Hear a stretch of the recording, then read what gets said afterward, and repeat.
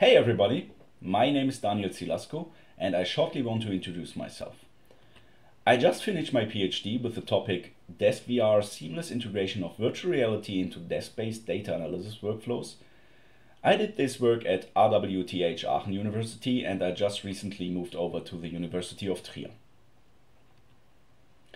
During my thesis I started concentrating on office working environments. Thus, one part of my work deals with the desk itself, how it integrates and how it is perceived in VR, how it can be utilized, for instance, by introducing passive haptic menus, as you can see here. A second part concentrates on the fact that the user is usually seated in these scenarios and how virtual travel can be realized. So, my newest work will be presented at this VR, especially tackling the question how important it is to have the ability of freely looking around while using embodied interfaces. Also important, especially in professional use cases, is cybersickness.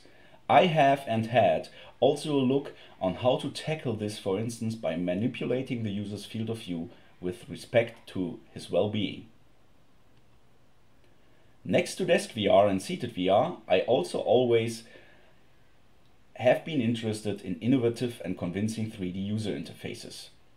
As an example may serve below click, a non-verbal vocal input that can be used as a hands-free trigger method. Another more crafting-centered project I'm working in at the moment with a team is dealing with a convincing metaphor to travel an ancient Roman city. Last but not least, I also have a dark side. Thus, I worked also on methods to efficiently calculate 3D bundles in the domain of graph visualization. So that was me. Let's talk about something else. Bernhard, Riecke and I ask the questions: can we give seated users in virtual reality the sensation of standing or even walking, and do we want to? We are concentrating on ground-based scenarios. Imagine a seated user that is standing or walking in VR. Does this postural mismatch has an impact or even the potential to destroy the illusion? Actually, that situation is nothing new. We are doing it for a long time already. And first-person video games add usually some cues to help the user accepting this mismatch.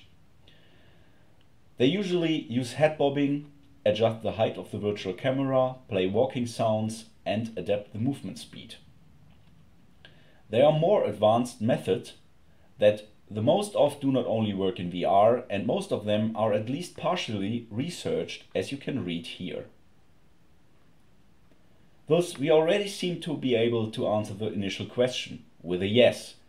We can give seated users the sensation of walking, or at least explain the mismatch, and the phenomena that seems to help us here is the willing suspension of disbelief. That is, the user is usually willing to ignore mismatches and errors to enhance his own experience. However, there are still open questions we want to point at. Both walking and hovering sufficiently explain the situation, but does it make a difference if we support either one or the other sensation? Second, can we create an illusion that holds even when the user stops helping us, stops willing? Think of the Matrix. A follow-up question to our initial one is a question for the why. Why would we want to trick the user? So one thing we just learned is that the users will create their own mental model to explain the mismatch anyways. And one reason to guide them might be that we want to keep the experiences consistent. But are there other reasons? Are there any advantages of real walking transferring to virtual walking? Advantages like enhanced spatial orientation or distance estimation?